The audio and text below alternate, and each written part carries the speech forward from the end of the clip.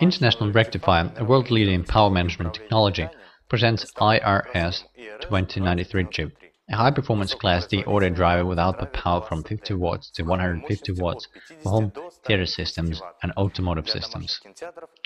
Based on the half-bridge topology, IRS2093 integrates 4 channels of high-voltage bridge and a high-performance of a Class D audio amplifier with a PWM modulator in a single housing.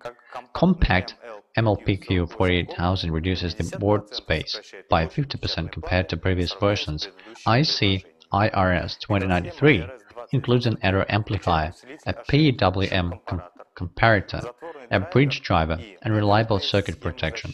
The new device is equipped with a 200-volt analog PWM modulator with frequency of 800 kHz, a programmable reverse overcurrent protection, a power block, a reduced voltage, and a programmable delay time.